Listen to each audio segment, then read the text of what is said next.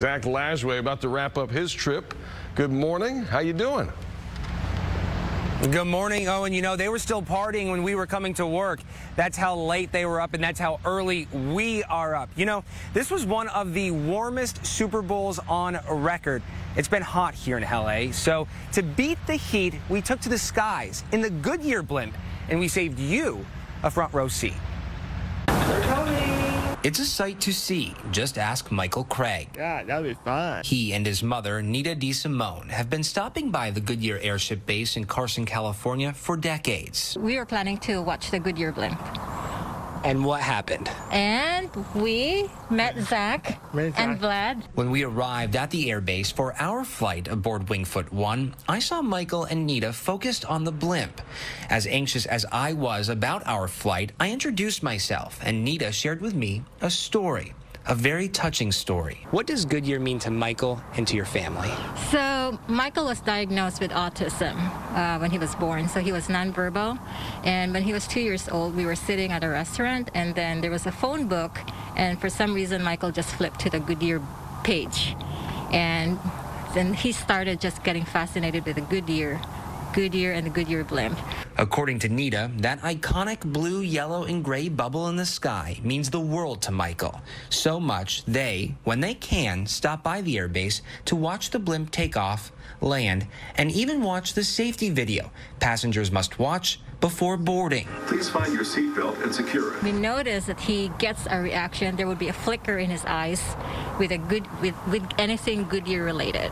But throughout all these years, Michael has never been a passenger until today because of an unexpected impromptu conversation. We were having a casual day and we ended up giving a ride. That was cool.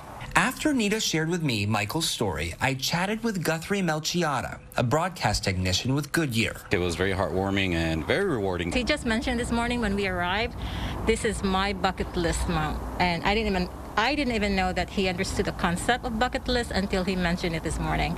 And then you came along and made it happen for him. So it was like destiny. So thank you. Together, Michael, Nita, my photojournalist Vlad, and I boarded Wingfoot 1, one of only 3 Goodyear airships in the country. This is the first of our modern fleet. It's a Zeppelin NT. William Bayless is chief pilot of Goodyear Wingfoot 1. Taylor Dean is assistant chief pilot and currently the only female in the fleet of the airships. We're longer than most 747s, Airbus A380s, 250 feet long. There's roughly about 1.5 to 2 million birthday balloons worth of helium above us. That helps us provide the lift. And, you know, we invented aerial coverage back in 1955. We're the first to do it back in Pasadena, California. Rose Parade, Rose Bowl.